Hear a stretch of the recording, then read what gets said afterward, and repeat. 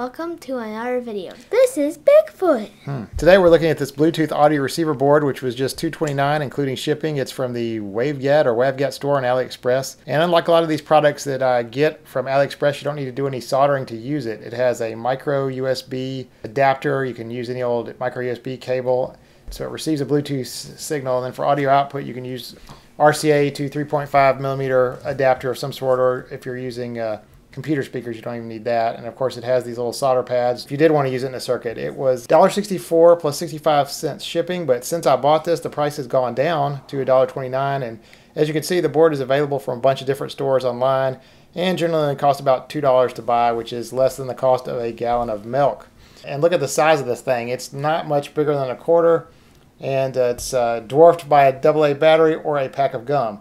Now, we did show in a previous video that you can build a more elaborate MP3 player with an interface or whatever, but this is more of a single purpose thing. So the first thing I wanted to do is check out the range. So I started playing some YouTube audio tracks and just sort of walked around the backyard, and it never lost signal. You know, direct line of sight, no problem. I was probably close to 100 feet away at the back, and everything worked just fine.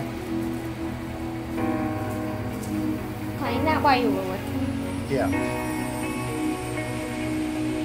The next thing I want to do is I want to hook it up to this Yamaha receiver, which I have connected to some speakers on the back porch. Now, it's a little bit tougher to get the signal through. The porch is, there's a brick wall and some sheetrock walls, and it's about 16 to 20 feet away, but it worked fine. As long as I had the phone out in the open, I could move around the porch, even throwing this wire around it. It didn't cause interference, but if I covered up the phone with my hand, it would sort of short out a little bit.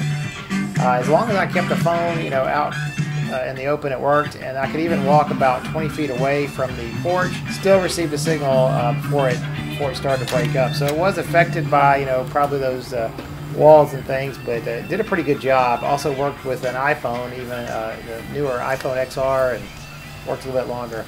Another possible use for this is to add Bluetooth to an old vintage stereo like this one, the Sansui, and I just hooked it up to an extra line in on the equalizer.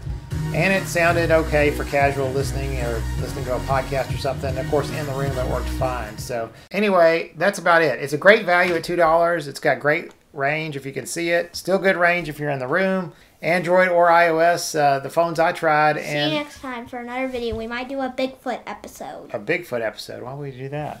It's because Bigfoot. Oh, scary. Bigfoot today is nearby. Oh.